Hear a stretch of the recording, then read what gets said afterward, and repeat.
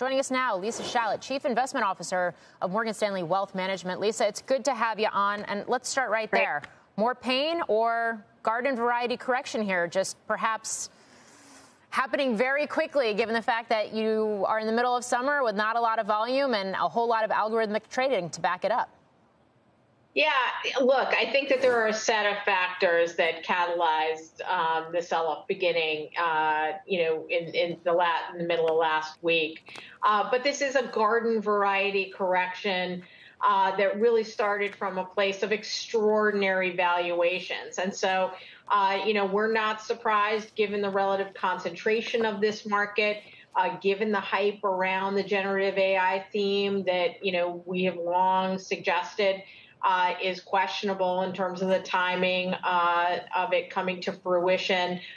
We're looking now forward at third quarter earnings when analysts expect an acceleration in earnings expectations from here. So we're not surprised at what we're seeing in this market at all. It was more a question of when it would happen as opposed to if it would happen. So what would you be buying right now? I mean, what are you telling clients that call you up on a day like today where the VIX touched 65 at one point? Well, look, I think this morning there was an element of, wait a minute, let's wait and watch. But the most constructive thing that happened today was really the stability in the United States Treasury market. That really gave us some comfort and confidence. The other thing we were looking at was the credit markets. Credit spreads continue to be extraordinarily well behaved. And so, our perspective is that the call for a soft landing is still completely on track. The United States economy is not rapidly sliding into recession at all. And so we're looking to buy some of those high quality, large cap cyclicals that we've been focused on, things like financials, industrials, energy, materials, and barbelling that with some quality, stable growth like healthcare, like some residential REITs, like utilities. These are quality defensives. And there's really a lot to buy. The things we're avoiding really are consumer discretionary and some of those high-flying, very expensive tech names. I mean, you talk about those sectors, especially the cyclicals piece of this puzzle. Doesn't sound like you think a recession's in the cards, at least not right now. I would argue the bond market today and Treasury yields falling to 2023 levels would suggest otherwise. Is that trade overdone? Do you expect yields to inch up from here? We do. Look, this is a bond market, a Treasury market that has moved extraordinarily far, very fast on literally a few data points. I think you mentioned earlier in the program that today's macroeconomic data points actually were quite good.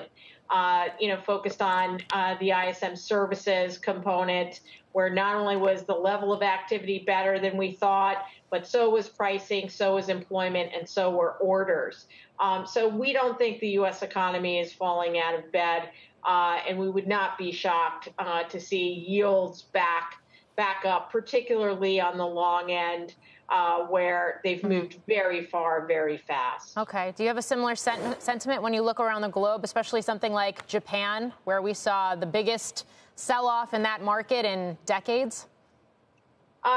Well, look, obviously, we've had some technical positioning that came out of the Japanese market because the Bank of Japan has been so accommodative against this entire tightening cycle by most of the rest of the Western world. And that contributed to what we know as this yen carry trade. With the Bank of Japan finally moving, that trade has kind of violently unwound. Our view is that Japan remains an extraordinarily interesting market to invest in over the next 2, 3, 5 years. We are aggressively buying that market today at these discounts that we've gotten over the last 2 days. Our expectation is that we are going to see a stabilization in currency markets. The yen will continue on the margin to strengthen, but the worst of the repricing is behind us.